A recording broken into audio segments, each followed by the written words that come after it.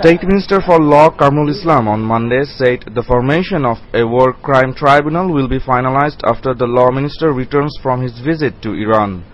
The State Minister also said the appointment of an investigation agency and formation of a prosecution cell for conducting war crimes trial have been deferred for the Law Minister's return.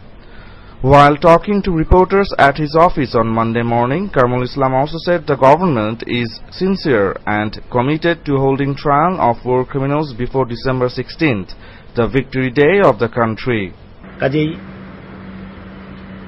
We will disclose the names of investigators and prosecutors after our final meeting once the Law Minister returns on April 24th.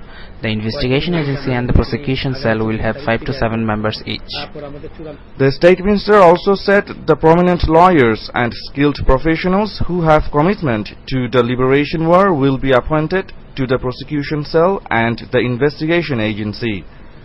The government has decided to try only the masterminds of the crimes who committed looting and killings during the liberation war in 1971.